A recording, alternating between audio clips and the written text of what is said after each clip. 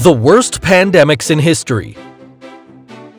Age of Men is over. Believe it or not, this statement was about to make a reality.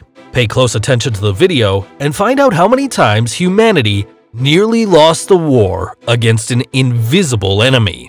Before starting, keep in mind that a disease becomes a pandemic when it affects more than one continent, whereas an epidemic occurs when it affects a specific geographic area. Alright then, the first pandemic is Antonine Plague.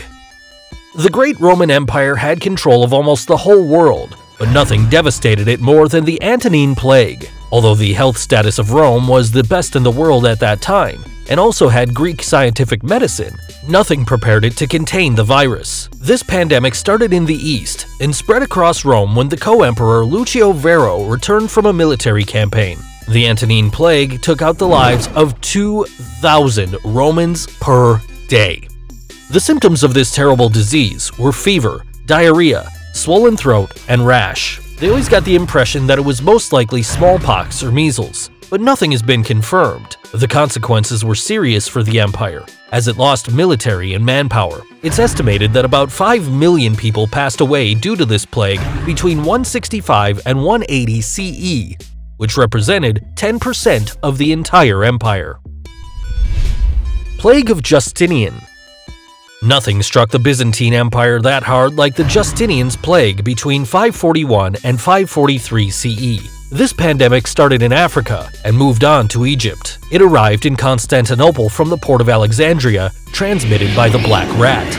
The plague was named after the Roman Emperor Justinian I, who ruled the Byzantine Empire by then. The early symptoms were high fever and swellings in the mouth and throat, but after 9 days, rashes, which could lead to pustules, appeared. In 2013, scientists confirmed that the bacillus named Yersinia pestis caused the plague, the same bacillus that caused the Black Death centuries later. Although it's been so long and knowing the exact number is difficult, it's estimated that about 25 million people perished from this disease, definitely a greater number than any of the fatalities caused by war at that time. The Black Death. If the human being was ever close to becoming extinct, for sure, it was when the Black Death reigned on Earth. The plague is thought to have originated in Asia by trading ships. When Mongolians attacked Kaffa, a Genoese colony in Crimea, they infected their citizens. For that reason, in late 1347, Genoese people fled to Italy, ignoring that in their ships the black rats and fleas, inflicted with the bacillus named Yersinia pestis, would spread the plague to the rest of Europe. The symptoms are high fever, coughing up blood, and swollen lymph nodes. The Black Death devastated the most fragile communities in Europe, but monarchies weren't saved either, since both King Alfonso XI of Castile and Queen Margaret I of Denmark succumbed to the disease. For 8 years, Europe was stricken with this invisible enemy that wiped out between 30 and 60% of its population, plus the millions of losses in Africa and Asia. This plague took the lives of 75 million people in total. I'm sure that when I mentioned this disease, doctors in their horror dress walking in the fog came to your mind.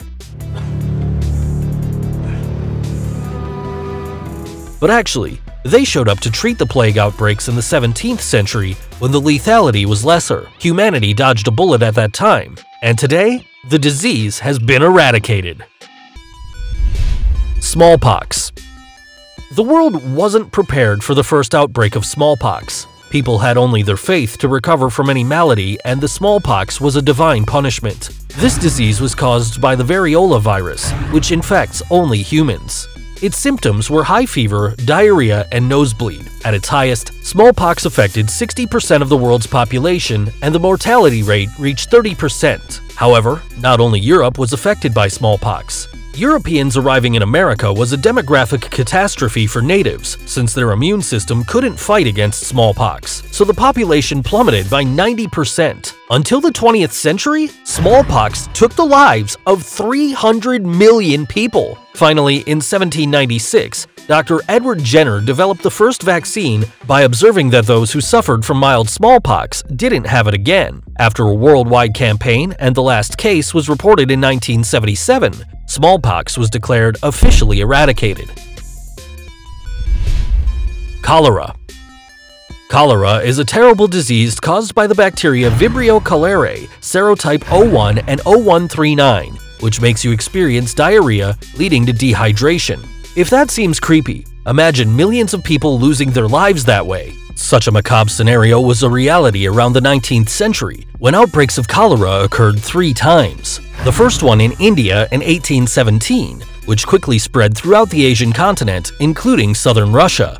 The second one started in 1829 in Persia and then spread to the rest of the Middle East, and together with the Polish soldiers go to the west, expanding into the rest of Europe until it finally got to North America. The third cholera outbreak occurred in 1839 and lasted until 1856, spreading through North Africa and getting to Brazil. Typhus fever. Although it's a treatable disease today, in the past, typhus fever was a one-way ticket to the cemetery. It's caused by several species of bacteria rickettsia, usually transmitted by arthropods such as fleas or ticks. Currently, there are few cases in Southeast Asia, Japan, and Northern Australia, but the disease was once widespread throughout Europe and Asia.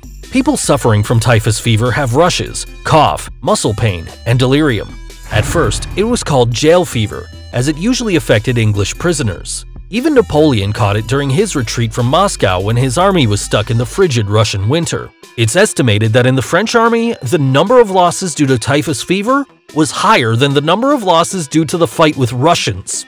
But perhaps the major typhus fever incident was during the time known as the Year Without a Summer, when an epidemic broke out during the Irish famine in 1816, and about 100,000 people perished. Along all its periods of time, this disease put about 3 million people in their graves. Spanish flu. Despite its name, it didn't originate in Spain. According to studies, the first cases occurred at the Fort Riley military base in the United States, but as Spain kept neutral during the First World War and didn't censor information on the disease, it was named after this country.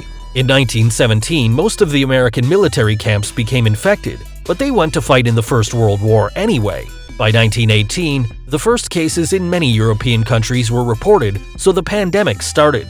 The symptoms were high fever, earache, and vomit. Hospitals collapsed and cemeteries were full. However, 75% of the people's passing happened during the second wave in 1918.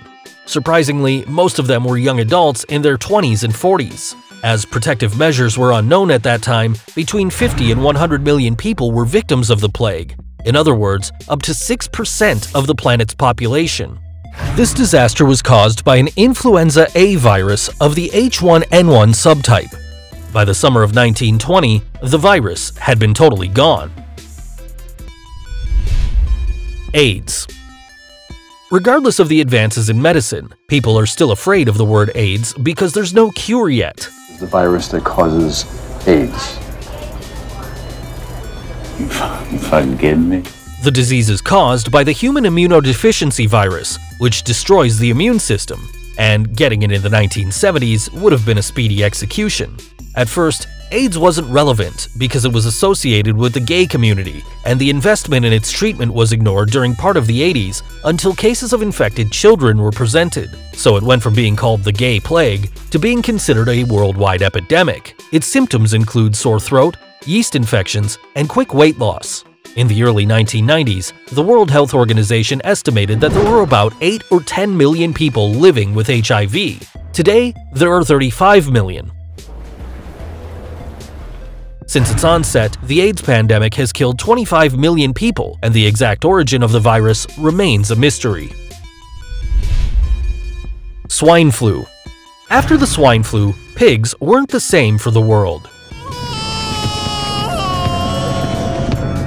From 2009 to 2010, the H1N1 virus, also known as swine flu, spread rapidly. The symptoms were fever, chill, red eyes, and a severe sore throat. The virus only affected pigs, but new influenza was able to affect humans, and the first case occurred on April 15th in California. 10 days later, the World Health Organization declared it a disease of international concern. However, 2 days later, the swine flu was declared a pandemic, and many citizens started wearing masks. Where have I heard that before? It had to wait until August 2010 for the pandemic to be over. Despite the spread of the disease, mortality was low, only 150,000 to 575,000 victims. It's time to talk about the pandemic that makes people be on the lookout. COVID-19. No doubt, the coronavirus has been the pandemic with the widest media coverage. It's an infectious disease caused by the SARS-CoV-2 virus. Scientists think that the coronavirus outbreak came from a Wuhan's animal market in China, where up to 112 wild animals are traded. World Health Organization's representatives have said that the main source of the coronavirus is most likely bats. To prevent it from spreading to the rest of the country, China's authorities shut down the city, so people were on lockdown. However, it was too late for the rest of the world. In January 2020, outbreaks of the infection occurred in both Europe and the United States, and in March, also in South America and Africa. If you become infected, you would have a sore throat, fever, and breathing difficulties. But remember, don't decide on self-medication and contact your authorities. As of April, more than 1 million cases of coronavirus were reported worldwide, resulting in more than 51,000 lives lost. The disease definitely caught the entire world off guard. In spite of everything, the human being was able to survive and move forward. These won't be the only pandemics. Society must be more united and prepared than ever. What pandemic did you find the most devastating? Don't forget to like the video and subscribe for more interesting videos.